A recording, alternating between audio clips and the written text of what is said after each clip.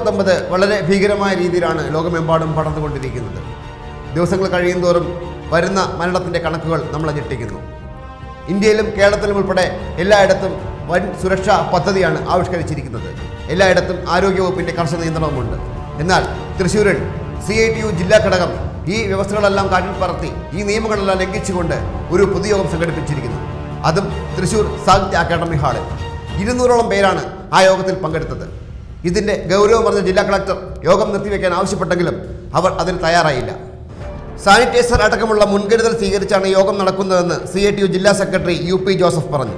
ആരോഗ്യവകുപ്പിൻ്റെ എല്ലാ നിർദ്ദേശങ്ങളും പാലിച്ചാണ് പരിപാടി നടത്തുന്നത്. അടിയന്തരമായി വിളിച്ച യോഗമായതിനാലാണ് മാറ്റിവെക്കാൻ പറ്റാതിരുന്നത്. സ്ത്രീകളും കുട്ടികളും വൃദ്ധരുമടക്കമുള്ളവർ യോഗത്തിൽ പങ്കെടുക്കുന്നുണ്ട്. യോഗത്തെക്കുറിച്ച് CITUവിനകത്തുള്ളവർക്ക് തന്നെ എതിർപ്പുണ്ടെന്നാണ് സൂചന. CITU സംസ്ഥാന നേതൃത്വം ജില്ലാ നേതൃത്വത്തോട് ഈ യോഗം മാറ്റിവെക്കാൻ ആവശ്യപ്പെട്ടിരുന്നതാണ്. എന്നാൽ വേണ്ടത്ര ആരോഗ്യ പ്രവർത്തകർ യോഗത്തിലുണ്ടെന്നും അതുപോലെ തന്നെ ആവശ്യത്തിന് സാനിറ്റൈസറും മറ്റും യോഗത്തിൻ്റെ ഒരു സൈഡിൽ ലഭ്യമാക്കിയിട്ടുണ്ടെന്നും മറ്റും പറഞ്ഞ് അവർ ഈ നിർദ്ദേശം അവഗണിക്കുകയായിരുന്നു. തുടർന്ന് നിരവധി പരാതികളാണ് കളക്ടറേറ്റിലേക്ക് എത്തിയത്. തുടർന്ന് കളക്ടർ CITU ജില്ലാ നേതൃത്വം വിളിപ്പിക്കുകയും ചർച്ച നടത്തുകയും യോഗം നിർത്തിവെക്കാൻ ആവശ്യപ്പെടുകയും ചെയ്തു. എന്നാൽ അതും ഇവർ അവഗണിച്ചു.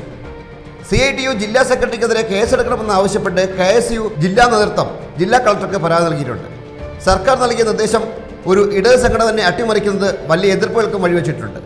COVID-19 ജാഗ്രതയുമായി ബന്ധപ്പെട്ട് അസാധാരണ കരുതലിലേക്ക് പോകാൻ സംസ്ഥാന സർക്കാർ നിർബന്ധിതരായിരിക്കുകയാണെന്നാണ് മുഖ്യമന്ത്രി പിണറായി വിജയൻ വാർത്താസമ്മേളനം വിളിച്ച് വ്യക്തമാക്കിയത്. സംസ്ഥാനത്താകെ സർക്കാർ സംവിധാനങ്ങൾ ജാഗ്രതയോടെ ഇടപെടുന്നുണ്ട്. പക്ഷേ സാധാരണ ജാഗ്രത പോരെന്നാണ് സാഹചര്യം പറയുന്നത്. പുതിയ കേസുകൾ റിപ്പോർട്ട് ചെയ്യപ്പെടുന്ന അവസ്ഥയിൽ കൂടുതൽ കരുതൽ ആവശ്യമുണ്ടെന്നും മുഖ്യമന്ത്രി വ്യക്തമാക്കിയിരുന്നതാണ്. സ്കൂളുകളും കോളേജുകളും അടച്ചിടാൻ തീരുമാനിച്ച സർക്കാർ മതപരമായ ചടങ്ങുകളെല്ലാം ഒഴിവാക്കാൻ അഭ്യർത്ഥിച്ചിരുന്നതാണ്. ആരോഗ്യവകുപ്പിൻ്റെ നിർദ്ദേശങ്ങൾ ലംഘിച്ചാൽ പബ്ലിക് ഹെൽത്ത് ആക്ട് പ്രകാരം കേസെടുക്കുമെന്ന് ഇന്നലെയും നിയമസഭയിൽ ആരോഗ്യമന്ത്രി KK ശൈലജ വ്യക്തമാക്കിയതാണ്. കൊറോണ രോഗബാധ കാരണം ലോകം മൊത്തം കരുതലോടെ മുന്നോട്ട് പോകുമ്പോഴും ഇന്ത്യ ഉൾപ്പെടെ കേരളം ഉൾപ്പെടെ എല്ലായിടത്തും അതീവ ജാഗ്രത പ്രഖ്യാപിച്ചിരിക്കുന്ന ഈ സമയത്ത് ഇടതുപക്ഷ സംഘടനയായ CITU ഈ കാണിച്ച വിവരമില്ലായ്മ സമൂഹത്തിലെ നാനാതുറകളിലും വിമർശനം ഏറ്റുവാങ്ങുകയാണ്.